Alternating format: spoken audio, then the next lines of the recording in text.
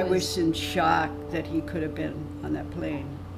He got on an earlier flight. He did. He got on an earlier flight because it was Madison and Hallie's first day of kindergarten. I was heading off to work that morning and stopped at the coffee shop and saw the plane hit the World Trade Center.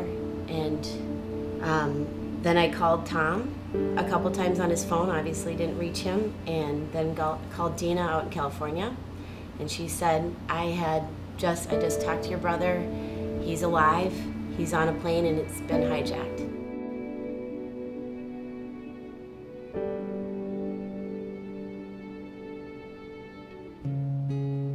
He was a premature baby. He was born at St. Mary's Hospital.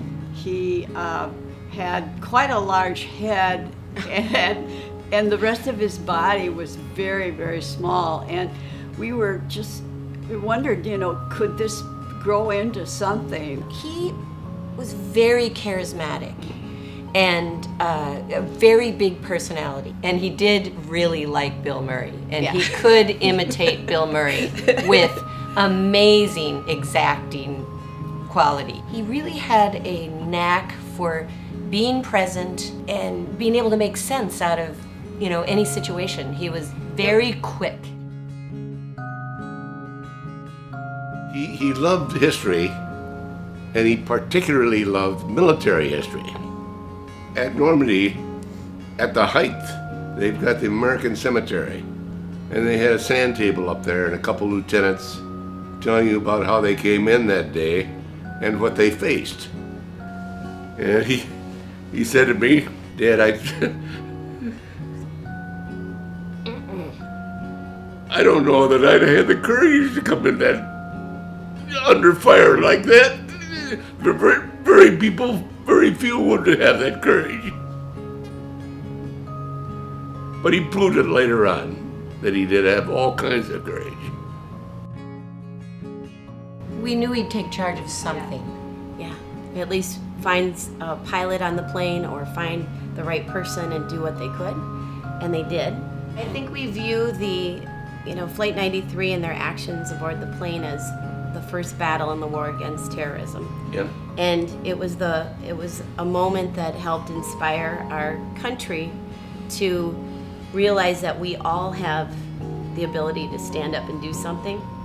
It was a natural outcome for us to say a leadership program would be wonderful, and also building citizenship, because he was tremendously interested in people being good citizens. So the University of Minnesota was his home. He loved it there. We feel so honored to be able to have a program in his name, a scholarship and the leadership program there. And that's an amazing legacy that will live on through people and their actions. It is truly a joy to meet those students. They're so grateful for the opportunity to be in the program, that they know Tom's story. They're going to take good care of the world. That's what it feels like to me. Our world is in good hands.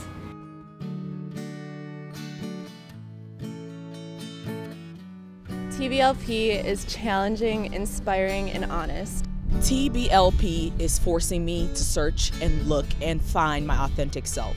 TBLP has made me a better version of myself than the person that started this program. TBLP has helped me transition to a world where I'm not always going to be a top leader of my organizations. TBLP is one of the greatest gifts I could have asked for my senior year. It has helped me grow closer to all my peers and grow as a leader and a person.